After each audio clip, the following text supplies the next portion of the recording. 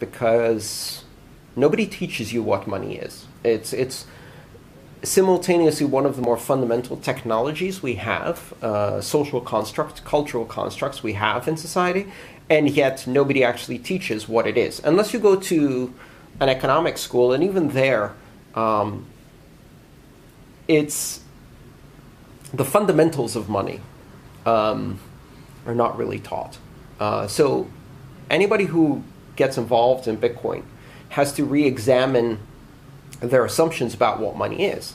Because if all the money you know has a physical presence, such as paper, and suddenly you're presented with money that has no physical presence, then you have to say, well, is physical presence a necessary attribute of money?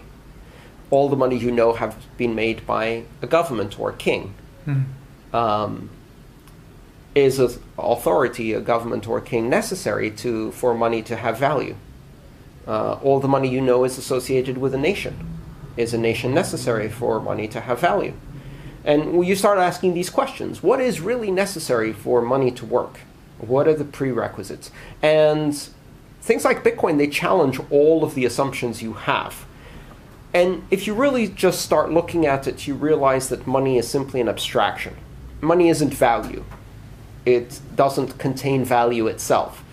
The value is in the things you exchange for money, the products, the services. Money is simply a way of expressing that value to each other. And if you think of money as a form of expression, then you conclude that it is a language. It's an abstract symbolism, a set of symbols used to convey value to each other and to coordinate at scale. So to allow society to operate at a scale larger than a village, right? Where you don't know people, and yet you need to trade with them, and you need a common language to express value, just like you need a common language to be able to understand each other. And so once you understand that it's a language, then the question of will there only be one makes no sense. Why would you only have one? Different people evolve languages differently for different uses. People don't simply change languages so easily. With money, you can change a bit more easily, but still there is no reason why one would dominate everything. There will be money that is better for some uses than others, that is engineered to have certain attributes more than other attributes. And what we're seeing is this great flourishing of different forms of currencies and money, which exists as symbols for different values. And I think that's difficult to understand at first, because we're used to having one money in each country. That's the one, and you don't question why it's the one, or whether there could be others. And unless you travel to another country, you'd never see other money.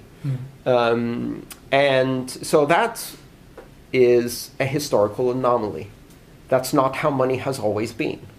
In fact, it's only a recent thing. Just a few hundred years that money has operated like that.